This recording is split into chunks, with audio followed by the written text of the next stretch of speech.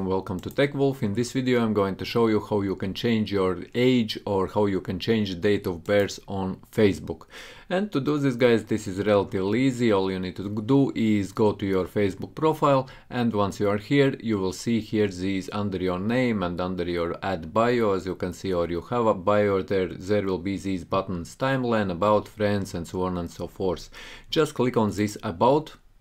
And once you get redirected here click on contact and basic info. And here, if you will scroll down, you will see your birthday, as you can see here, guys. If you click here on the right hand side on this pencil icon, you will see that you can change your date of birth here, so as you can change the people who can see it. As you can see, currently in my case I have only me, that only I can see my date of birth, and so on and so forth. However, my date of birth is not correct. This is it for this video. If you found it useful, leave a like, share this video, subscribe to my channel if you are new, and see you in the next one.